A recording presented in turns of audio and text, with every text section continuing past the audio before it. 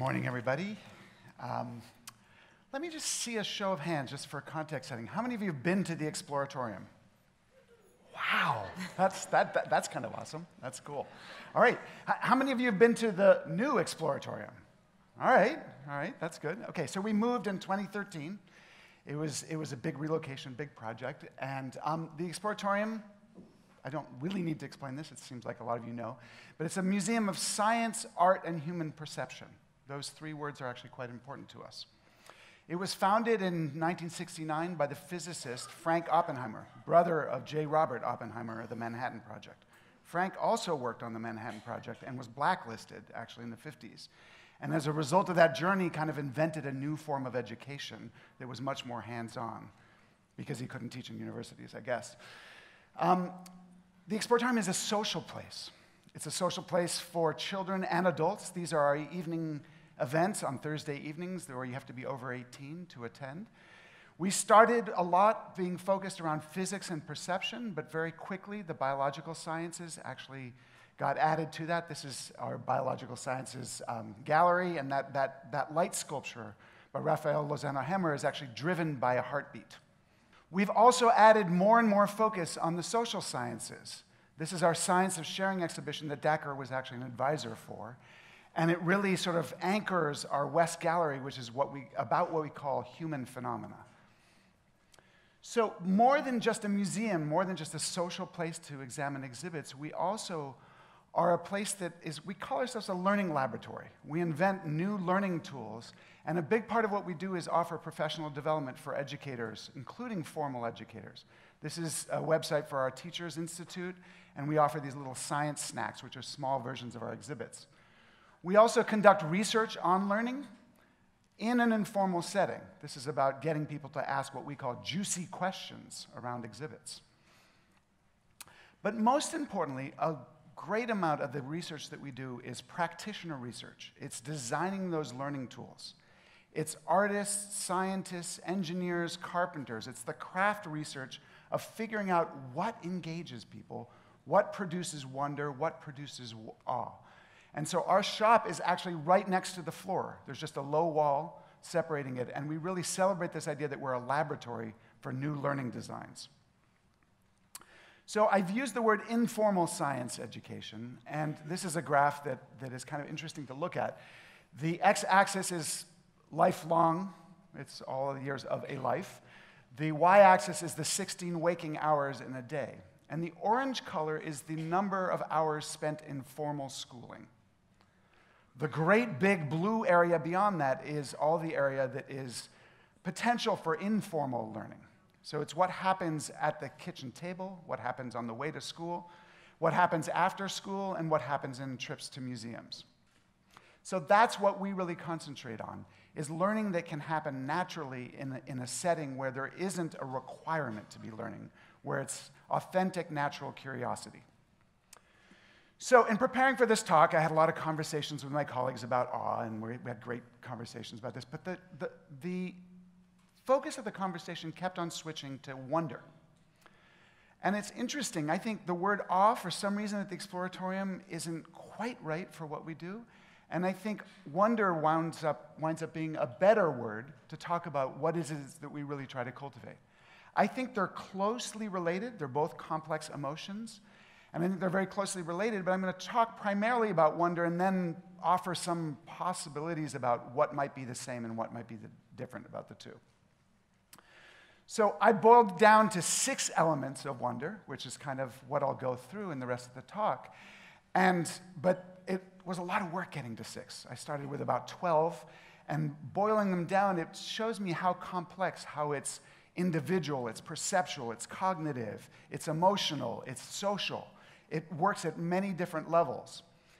And what I'm going to do for this talk is I'm going to use exhibits and programs about light as the focus.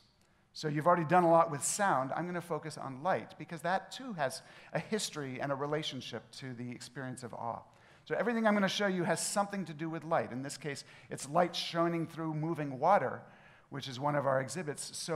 But founded from the start was this idea that in order to investigate the physical world, you're doing it through perception, and obviously our visual sense is a huge part of that. So the first element that I'm going to talk about is it's kind of almost behavioral. It's engagement. Are you focused on it? Are you leaning into the experience? Are you doing it voluntarily? Natural curiosity.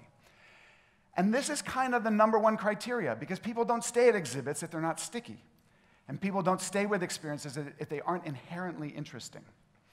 So this quality, the quality on those faces and the quality of engagement and interest is actually what we try to cultivate.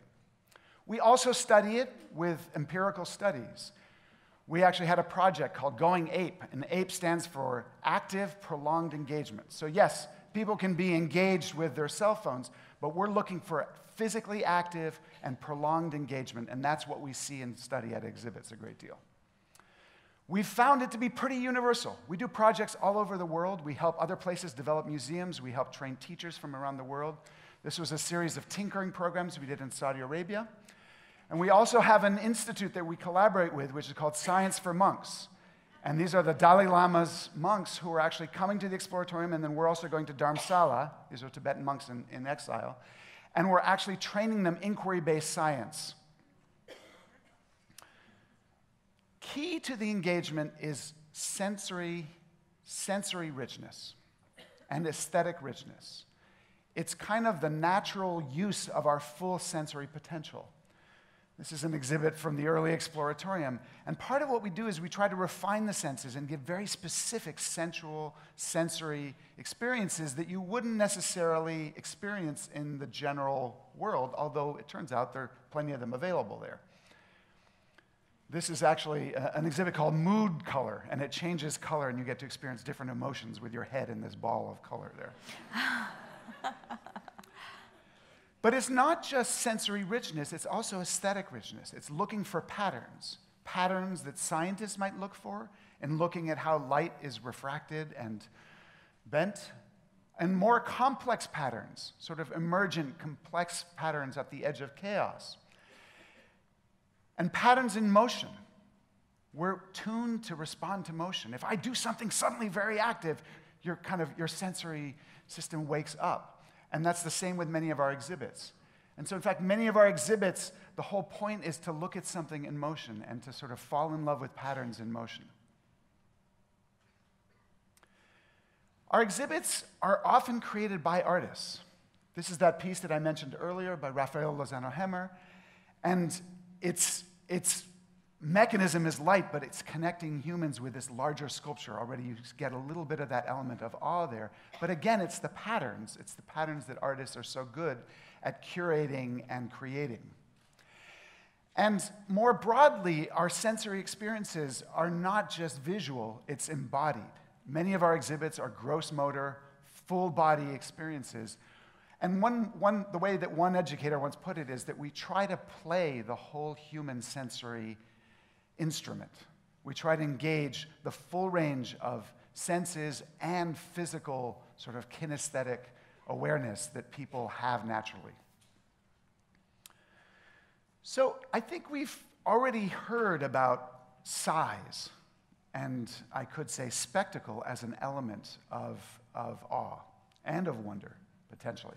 Many things that we think are wonderful kind of make us stand back and look at the whole world.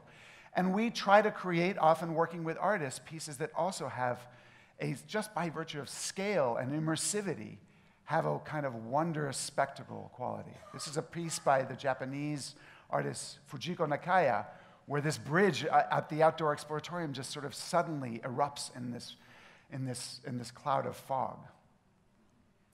Here's a kind of immersive sense of that.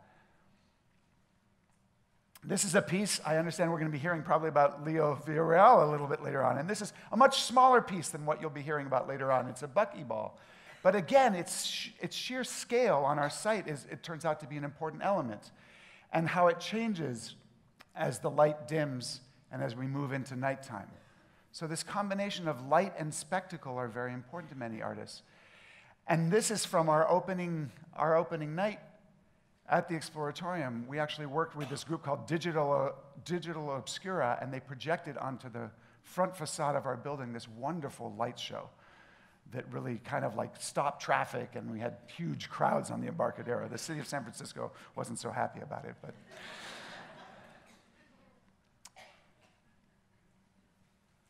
Moving from the sensory richness to the spectacle, which are very sort of almost environmental elements, I want to move a little bit sort of into the mind a little bit more and into a sense of inquiry. I joke that sometimes the Exploratorium should be understood as a temple, a high temple for inquiry. That's our highest value. Is it working? Is it provoking inquiry-based learning? And what does that mean? It means that you're actually starting to ask questions, formulate your own questions, creating experiments, and prompting some kind of investigation. This is again from some workshops that we did with the Tibetan monks. And these are exercises just about sort of the reason for the seasons. But if you can give people the right tools, then the questions naturally occur. The questions about, well, wait, why is it this way? What would happen if? We love that question. What happens if? We're more interested, frankly, in questions, provoking questions, than we are in creating and hearing answers. This is something, you mentioned the awe walk. We actually have something that was created by Bob Miller, who's sort of worked with us for many years, and that was actually called the light walk. And it really is kind of a noticing walk. And the whole point of this is to just go out, and this ties into that idea of everyday wonder. When you go out on break, if the sun is shining, I want you to look at the patterns of light that get filtered through the trees. And if you can, bring a piece of paper and look at the shape of those little splotches of light. It turns out that even though the holes in the leaves are not circles, every single one of the spots on your piece of paper is a circle. So it's a very surprising thing about light, and you kind of go, well, what's going on? Why is that? So here's another example of that. The spaces between this person's fingers are not circles, but the shapes actually on the piece of paper are circles. It turns out that a small enough opening, every single one of those small enough openings, is working like a little camera obscura, and it's actually helping you see an image of the sun. Every one of those circles is an image of the sun. Oh, wow. So that little experience, taking something that we take for granted, like sunlight coming through a tree, can provoke a sense of wonder. I heard a little bit of that. There was a little bit of like, oh, right? That was a bit of a surprise, wasn't it?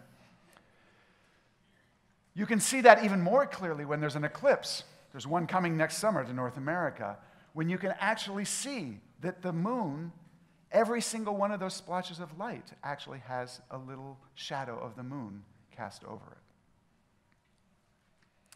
So we've taken this light walk from the outside and we've turned it into an exhibit on the inside, but we also use it for our teacher training programs, our teacher professional development programs, because it turns out the most important thing that we do at our Teacher Institute and our Institute for Inquiry is we try to help teachers remember what it felt like to be curious themselves. Remember what it felt like not to have the answers, to actually wonder without knowing what the answers were. And it turns out light is a great subject for that, because light has a lot of puzzles to it that are not immediately obvious. One element, potentially in inquiry, but also in other things, is an element that also Dacker mentioned, is sort of surprise. Like, whoa, I didn't expect that. Something new being uncovered out of something that you maybe take for granted. So that's this experience here again, where you see sort of square shapes make round, or actually help you see images of the sun. Also, take a look at this for a moment here. I hope it works. Are you seeing things moving there? Yeah. So what's going on there? That provokes curiosity. Optical illusions are a wonderful window into our perceptual, cognitive, neurological apparatus, many of them that we still don't understand, but they're windows into understanding how our brain works. Fun exhibits that are playful, that allow people to sort of imagine defying gravity. Or other experiences with teachers that are just plain old silly, that break the norm, that again are about light, but are also about wandering around the world in a new way. So the last of these elements that I want to highlight is actually one that is implied in many Exploratorium exhibits. We don't necessarily make the connections for people, but implied in it, especially when you're dealing with light, is immediately something interesting about self in the world and in the universe.